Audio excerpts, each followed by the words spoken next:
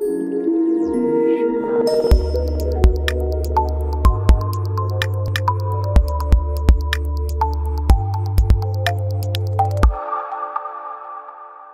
morning, guys. It's sort of a deja vu for me. I think I spoke at SNIA in Orlando about 10 years ago, so Really? this would be a welcome back. I do not have the word IoT in my slides. I wanted to pull it back and sort of add that in so I can look cool too, but it's not there. We'll try to do without it. Anyway, if you've been watching IPL by now, you guys probably know what PhonePe is. I think we've been blasting it all over the media. So I think we are in a fintech space, and I'll talk about how computational storage is sort of the paradigm that we should be moving towards. I'll give you a quick run through of what PhonePe is in order to publicize my company, and then I'll go through computational storage, and then if I have time after that, I will answer any questions. But these guys run a tight ship, so. All right, let's get started. Our vision when we first started the company was to be a transactional platform built on payments. So anytime you're thinking of opening your wallet, you should be thinking of opening your phone instead and transacting in digital currency. That was the goal, that was the vision that we started with. Where are we on the journey today? Right, so we look at it primarily from a standpoint of customer and how they transcend on their digital journey. So the first category that we tackled was send money, right, which is the primary use case for all P2P transactions. You're sending money, you're gifting, you're doing remittances, you're making group payments as you go out to eat, you want to share the food bills, stuff like that, right? More interestingly, as you get into it later, we're talking about spending money. Like, how do you spend your money outside of person to person, right? So you're looking at paying all your utility bills, your mobile recharge categories, offline merchants, online merchants. In-app, that's very special, near and dear to us, which is basically allowing you an entire ecosystem within an app. So if you were as old as me, which I doubt most of you are, but that's okay, right? 10 years ago, 12 years ago, your computer screen was cluttered with icons of different software that you had to use. If you fast forward to today, you have a browser and you have multiple tabs inside your browser. Things have moved on to cloud-based services, whether it's your Office applications or your SAP applications, everything today works off of different tabs in your browser. That was our vision when we started our in-app categories, which is you don't have to leave the app to do something on which you're going to spend some kind of money. Let's make the experience pleasant. Let's give you some time back in your day so you can enjoy a little bit of your life outside of Bangalore traffic. Right? The next segment that we're focusing on this year is manage your money. So if you've been following the PhonePe journey, you will see things like gold. I mean, you can't be in India if you don't do gold. I mean, gold is a way of life. It's just ubiquitous. It's a gift. It's a currency. It's used in weddings. Gold is gold. There is nothing that comes close to it. I don't understand it. I like it. It's fine by me.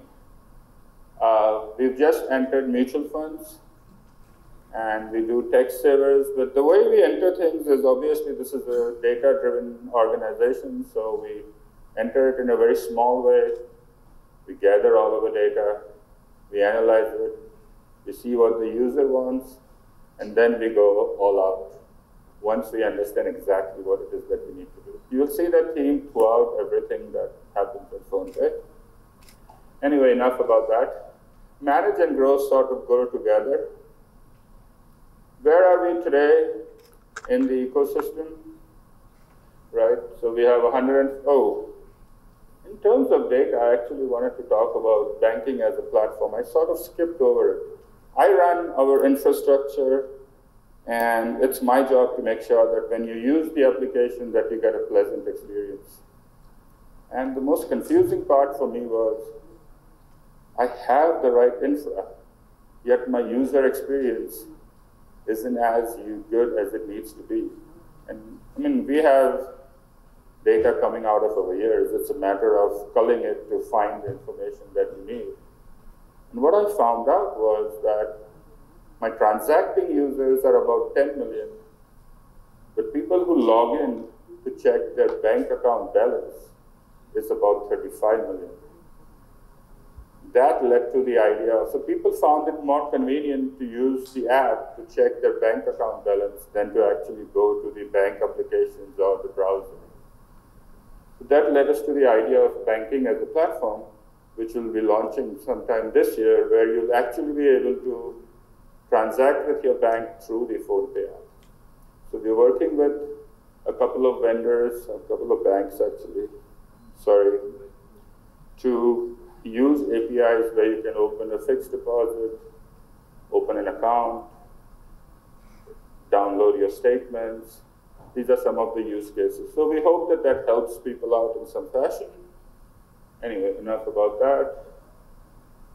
So we are the second largest payments company within 3 years of launch, so we're kind of sort of proud of that, so need to showcase that a little bit. We have 30 million active customers today, and we do about $80 billion worth of transaction if you annualize it. So I think those are some significant numbers for us. I don't know about you, but it's sort of impressive for me. I constantly say this statement: we are a 3-year-old company trying to operate at the maturity level of a 10-year-old company. And there are lots of challenges, including data, that goes along with that. As many of you are aware, we are a Flipkart-owned company, so it's sort of crucial that we mention that Flipkart today is less than 1% of our business. We do have online and offline presence all over India with merchants, with QR codes, and hopefully some of you are happy users of the product. These are one of the fastest growing merchant networks. These are some of the merchants that are in our ecosystem today, but we're not here to talk about that. What are some of the innovative examples? This sort of dovetails into the conversations as we enter into computational storage. So we support all payments instruments. It's not just UPI. You can use your credit cards, your debit card, your wallet. We were one of the first in the industry to offer you what we call as wallet integrated with other providers. So we look at wallet as something that ties you in to a particular vendor, right? If you have an Airtel wallet, you can only transact on Airtel. If you have a Jio wallet, you can only transact on Jio. What we said was, that's not what the consumer wants. The consumer wants to be able to not have 20 different wallets just so he can interact with 20 different applications. Let's open up the APIs where they can import that money into a single PhonePe wallet and do what they normally do with their money. So that was sort of cool. And we also have partners that we work with who are now in our in-app categories. Some of these have been a great success. If you look at examples like Ola, where it's a lot easier to make your payment from within PhonePe than to actually transact outside of PhonePe. So the whole theme around PhonePe was to make digital payments easy. Whatever it takes to help you make that decision to sort of move from a cash-centric society to a cashless society. A couple of other innovative examples that we talked about was, I already talked about the Ola case. The Redbus, 10% of Redbus bookings today happen through the PhonePe platform. It's a significant number given that most people are used to operating in different modular silos of the apps that they use. And you will see more and more of these. This is something that I'm very passionate about, is our mini app categories. And we're going to try and grow that out more and more to give consumer the choice of how they interact online, how they consume products, how they make their payments. Similarly with GoIBO, users can also use GoCash on the PhonePe platform. Now these things may sound trivial as I say it in a sentence, but they're not easy because you're working with a merchant, an aggregator, a bank on the receiving side, on the sending side, and the end consumer. In any single transaction, there are 5 to 6 people involved, and all of this has to work cohesively to give you the experience that you desire and need. Gold, right? I mean, you can't be in India without talking about gold. Gold is a way of life. You can buy gold, sell gold, hoard gold, get it physically delivered, keep it on the digital platform, sell it. I need to understand the fascination of gold, but it's awesome. Anyway, that's not what we hear about, so sorry about taking away 5 minutes to give you a little bit of introduction on PhonePe, but it's sort of exciting. So. Computational storage, why, what is it, and why we need it are the things we're going to talk about today. So if you're a geek like me and you follow Moore's law, you will see that we've sort of ended the cycle of Moore's law. We're not doubling our CPU speed every year and a half, right? Given that, you will see companies that do GPUs and all perform well because you need to, data, as we saw in the last 2 presentations, is just exploding, right? It's coming out from your ears. Half the time we have no clue what to do with that amount of data. So, what is the logical step when it's the end of Moore's law? You're seeing people program towards FPGAs. You're seeing more and more use of GPUs. Most machine learning or AI systems today operate off of GPUs. If you've invested in NVIDIA, you already know you're making tons of money. There is a reason for that. The reason being, it's the end of Moore's law until some really sharp guy somewhere figures out how to solve that. We need to distribute the load off of the CPU onto other computational units. What did this mean to the networking world? Well, I remember working on a 9600 baud modem, and I was the coolest kid in 9th grade when I did that. Today, my kids don't even understand the meaning of the word modem. They're like, what the hell? I mean, 9600 baud, I can't even download a simple video on YouTube. They don't understand that world. Today, we are at 1 gig to the homes, 10 gig, 25 gig, 100 gig. I just saw a demo of 400 gigs. Right? We're talking about switches that will do 400 gigs between your edge spines and super spines if you are into the networking space. What does that transcend to? What does that mean for a network engineer? The evolution of smart NICs have come into the place, right? So again, if you look at the theme, it's distributing out, because the CPU, a Linux CPU or a Windows CPU, how many packets per second can it process? When you're talking about a 100 gig card, right? Whether you are giving it directly a slice of your core, or whether you are using just the CPU as it was designed to, where it's interrupt driven and it's, as soon as the packet arrives, it's giving it to the CPU to do something with it. It can't keep up. At most, a normal high-end CPU today can process 1 million to 4 million packets per second.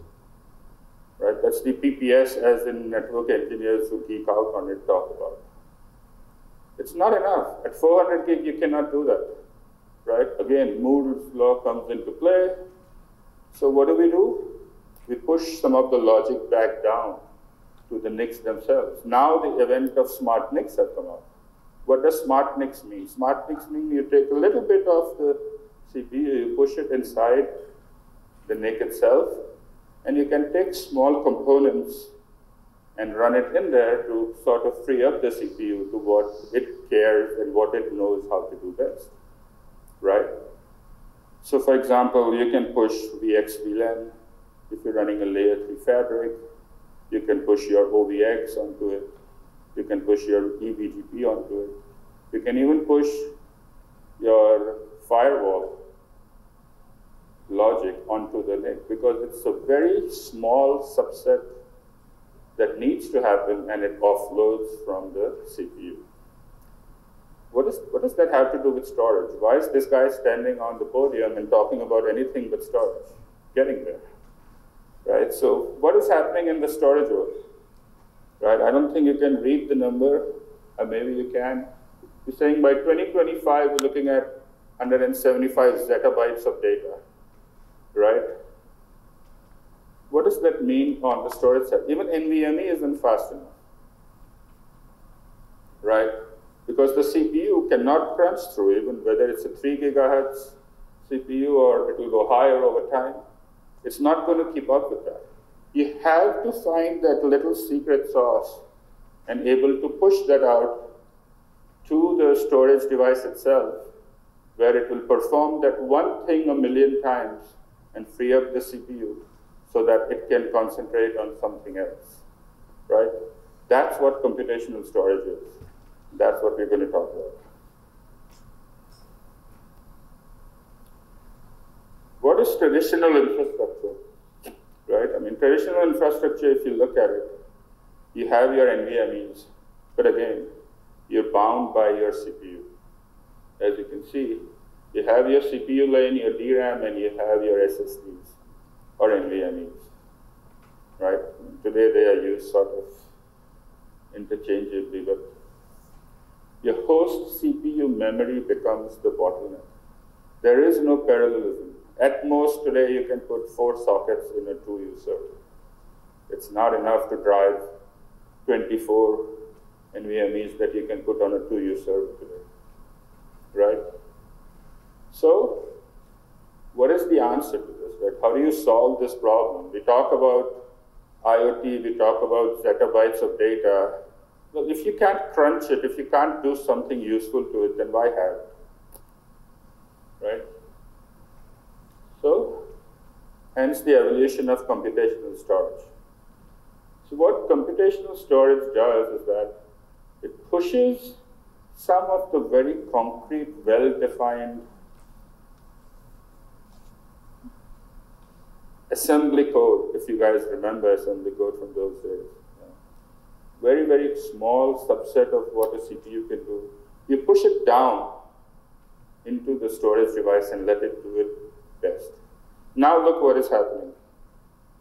Instead of just a CPU, the red lines became green.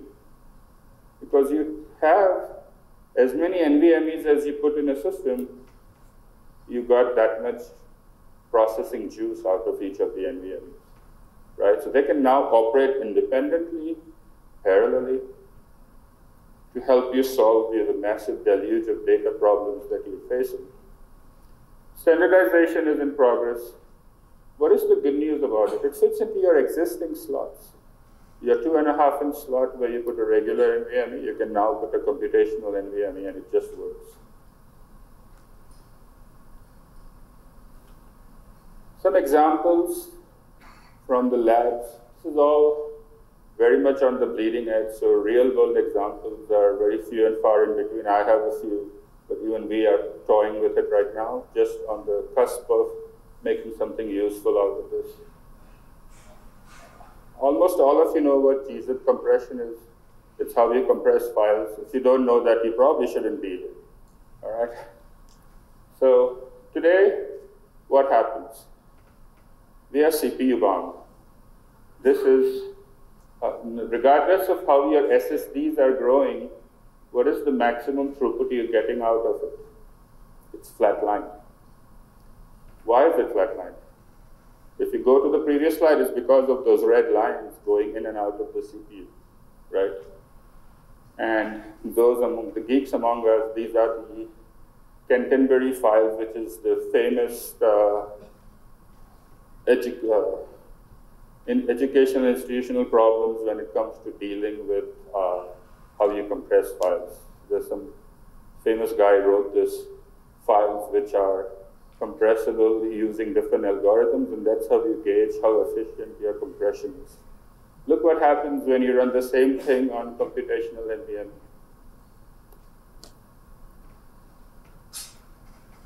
There's no secret sauce in this. As the number of computational storage devices increase, as opposed to regular SSDs, the performance linearly shoots up. And it's not quite linear, but it's sort of linear. There's nothing magic in this. I'm not putting something out of my pocket, doing some voodoo stuff.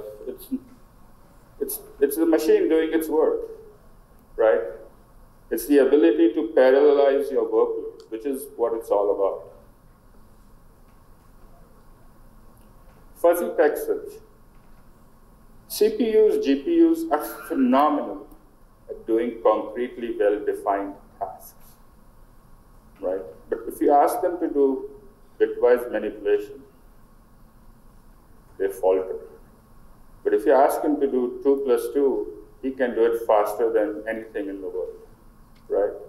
So what does fuzzy logic mean? Like, if you make a mistake spelling the word Maharashtra, you forget the second H. That's where fuzzy logic comes into picture. If you're looking for Maharashtra but you misspell it, tools like agrep instead of regular grep can help you find those things even with those mistakes. Those tools, CPU again suck at that because they are bitwise manipulation. They are not concrete, defined entities that can be broken down into assembly code. It's not 2 plus 2 or 2 multiplied by 2. Now it's outside of its comfort zone. What happens when you push that off towards computational storage? Suddenly, now this is a much more linear graph. This is what you want to see. So as you can see, if you push the number of drives to 24, you're getting about 100x capacity in your search. Now, think of what it means in today's day and age, as your data is, the deluge of data is large, and your text, your search is getting more fuzzy. Right? As you have these mountains of data coming in order to find the jewel in the haystack, you have to do fuzzy searching. It's no longer just looking for the word bat in a file with 1 million words, right? These are some of the areas on which this applies. This is a very nascent market, but where can it apply in today's world? If these standards are evolving, they are now, SNIA is actually working on a standard for this. In infrastructure, which is my passion, you can use it for compression, eraser coding. For those of you who are in the Hadoop world now, you know that with 3.1, it actually uses eraser coding. You can use it there. You can use it in security. You can use it in the authentication, error checking, CRC, what happens in DIMS. Platform. Some of you are very passionate about your data platforms. You can use it there. I will show you examples of how this works in key value stores. And in applications, this is a little bit outside my comfort zone. So if you want to see me sweat, ask me questions on this area, which is AI, genomics, searching, a little too high. I'm not that smart. But. So you have your neural networks, you have your fuzzy search, filtering. These are all areas. Think of something where unburdening the CPU and having a parallel pipe helps you solve that problem. Neural network is a classic example of that, right? It has to do an odd even thing a million times in order to work off of its training set and come up with an answer. This is where that helps you. Okay? Ideal targets, bitwise data comparison, that is the key. Whatever a CPU has a hard time doing, you will have better luck if you push it out and parallelize it in your computational storage devices.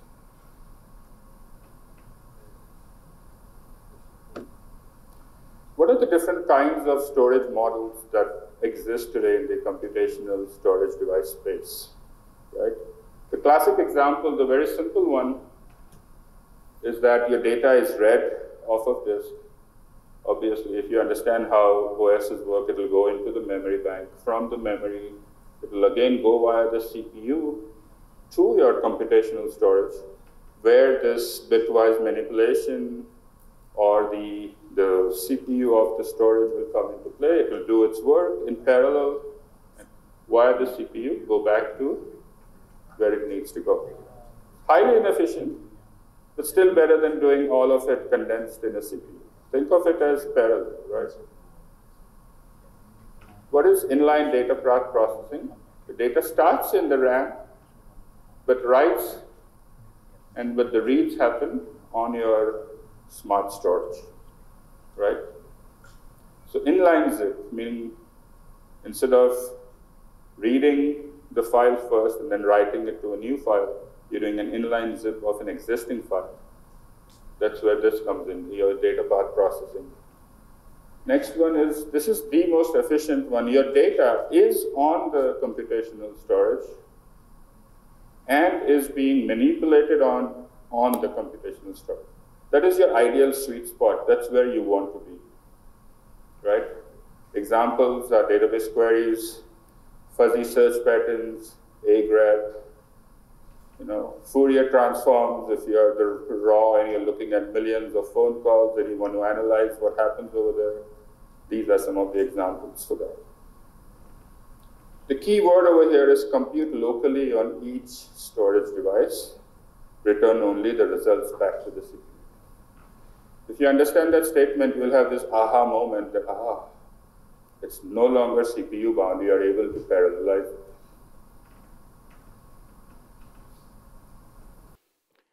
What are some of the benefits of this? It fits into your existing machine. That was the key factor for me, right? When you're growing your business 100% every 4 months, you cannot stop the pipeline. I cannot say I will buy this special voodoo machine that can take on a CSD. It fits in your regular machines. Whatever servers you are used to from any of the manufacturers, whether it's Dell, HP, Lenovo, you name it. If you have a 2-inch slot, 2.5-inch slot, it fits into it. That was key for me. I don't know about you, but using with standard servers is super easy. It parallelizes your computation across multiple CSDs. Same hardware, regardless of model, it's hot swappable, you can take it out, you can put it somewhere else. It's really nice to have these PhDs work in a lab and give you something, but if you cannot use it practically, it's almost worthless, right? So the practical aspect of it is very useful.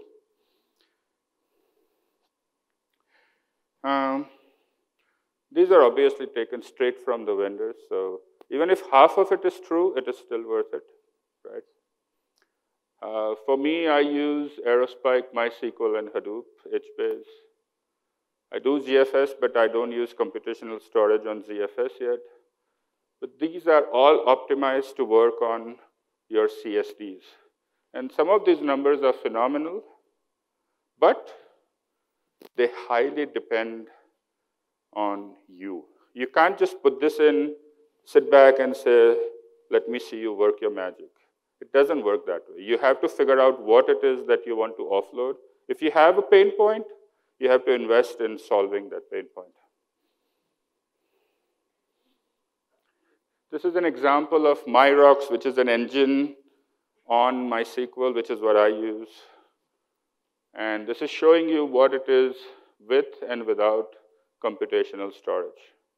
TPC H is a very well-known industry benchmark for those who are into data processing.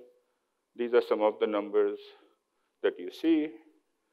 It's a simple box running a CentOS with a 100 gig database, right? And you can question me and say, why 100 gig? I can suck the whole thing in memory. The tests are specifically designed that you won't be able to do it in memory. They are read and writes. Up to 71% latency reduction in query time. Now, my DBs are over 1 terabyte in size, and I have about 250 of them. So these numbers make a significant impact on my operational ROIs. Breaking that up into what exactly is happening if you open up the kimono, you're look at the CPU utilization as to how quickly it finishes versus the blue one that just keeps going on computational storage. My favorite is the reduced memory footprint. I mean, you can't make this stuff up. This one is not possible to make up. I wouldn't stand up here and make this up. I make a lot of stuff up, but not this. Right? I mean, just look how beautifully it just eats a very... There's a reason for that, right? The reason being, it's not CPU bound. The CPU was able to offload something so it can read while something else does the work, and now it's just collecting the data to present it to you. This is a SNIA-sponsored event. This is highly being talked about. It's probably one of the most active standard he's nodding his head. So it must be true, right? It is one of the most talked about standard right now. Hopefully it will get ratified this year, and you will see some standards coming out of this. It's not revolutionary. I would say it's more evolutionary. It's just the evolution of how things happen. You know, you make the CPU fast, then you find out it's not fast enough because other things got faster. Then you come up with other ways to do it. 10 years from now, this will all be dead because the CPU will be 10x faster, and then we'll move on to some other problems to solve, right? But the interesting thing to look at here is the different flavors. You have your computational storage drive. You have your computational storage processor, which is actually the unit that sits inside the drive, the FPGA, because you need to have a standard around it.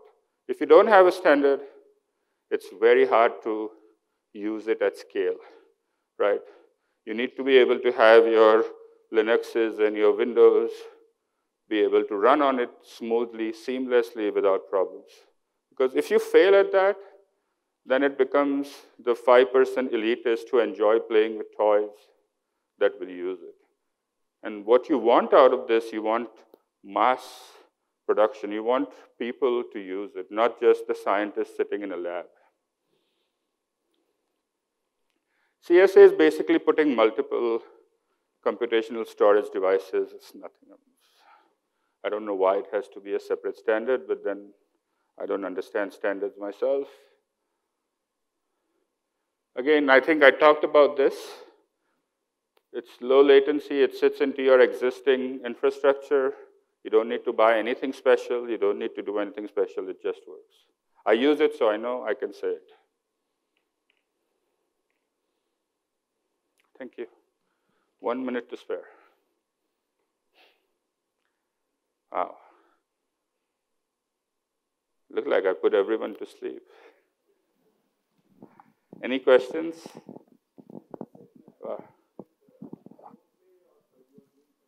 It is in user PhonePe. Yes.